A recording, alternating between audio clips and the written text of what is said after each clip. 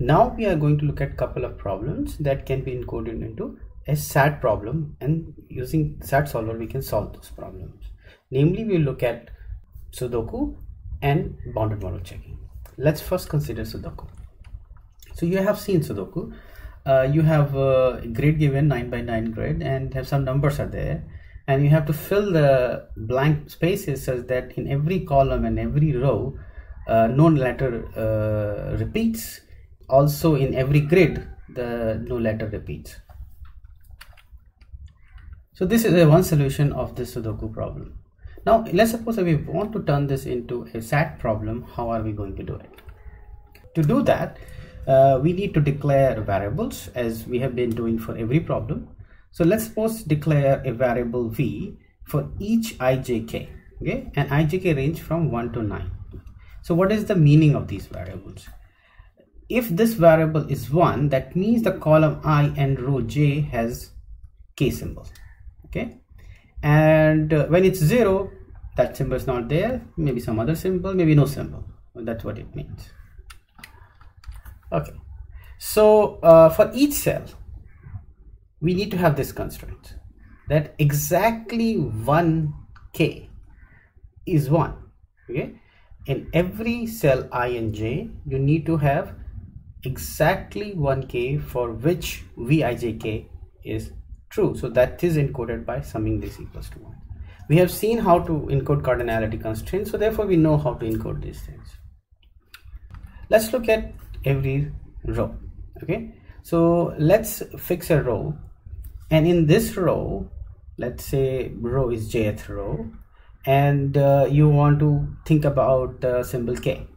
So in this whole row, the symbol k should occur exactly one time. So you iterate over all the columns and say that for the row j and symbol k, the sum of these bits should be 1. That means that symbol must occur exactly 1. Similarly, you build the constraint for each column. Now you fix your I and the value j, it will encode the similar thing. Now what is left to be encoded? The box constraints.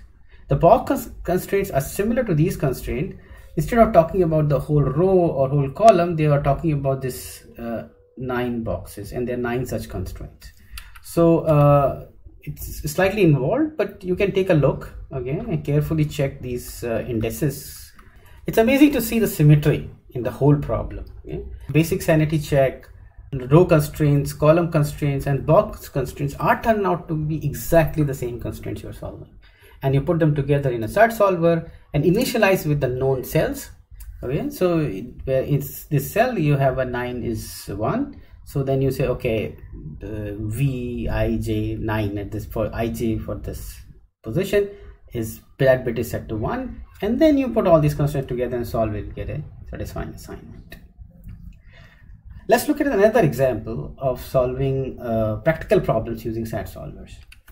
Let's suppose you have a milli machine which takes an input in every cycle and produces an output in every cycle, and it has internal state x, and each time it processes an input and the last previous state and computes the next state, which goes back to be processed, used again for the computation of the next state. Okay? So I is a vector of variables representing input, O is a vector of variables representing output, X is a vector of variables representing current state, and X prime is the vector of variable representing the next state. So question is, after n steps, the machines always produce output O that satisfies some formal FO. Okay? So you want outputs to satisfy certain constraints. So what would be the SAT encoding? How this problem can be turned into a SAT problem? So what do you do for every stage, every time point, there is you're getting a sample, right? Input sample. So I0, I1, I2 to all the way to In minus 1. And you are producing outputs O1, O2, O3 and different time points. So you just give them separate names. Okay, just put a subscript on the variables and you get those names. And internal states also needs to be represented, right? So you give them a variable x0, x1, x2, xn. These many variables are irrelevant in your. Now write down the clauses. Okay, so encoding system runs. Okay, so you basically you have a transition system for the system. You encode, okay, first input variables and the first state should apply on a transition system and then produce the next one. Okay, x1 o1. Okay, then x1 o1 goes in and then produces x2 o2, and so on and so forth. These constraints together should be encoding the runs of your system. O1 and O2 or On, all these variables go in this property, and we say, okay, this does not hold.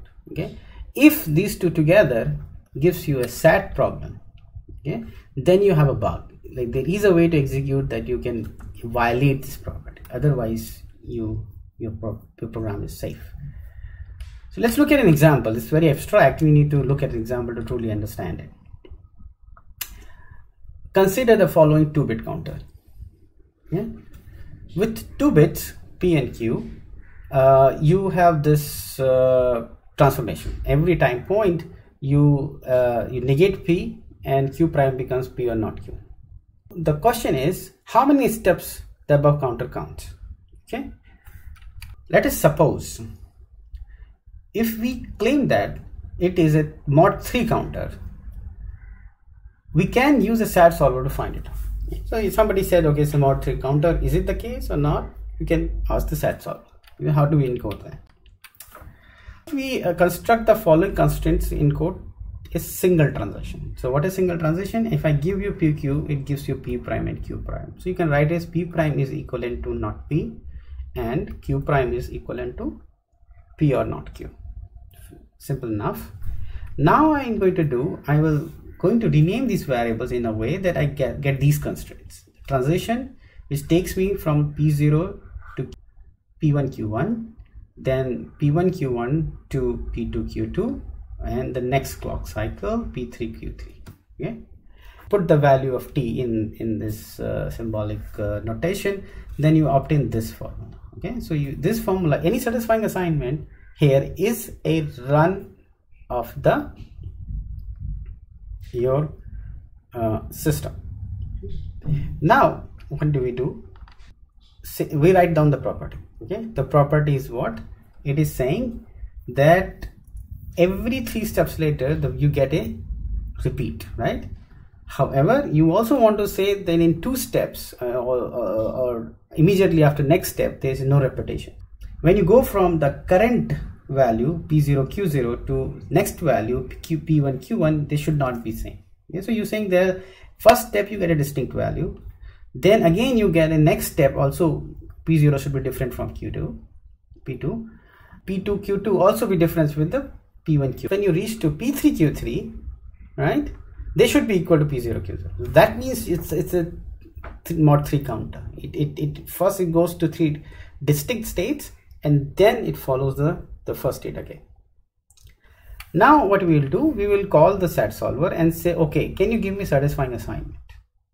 If there is a satisfying assignment of this satisfiability problem, then you don't have a mod 3 counter. Yeah? Otherwise, if it is unsat, then you have a mod 3 counter.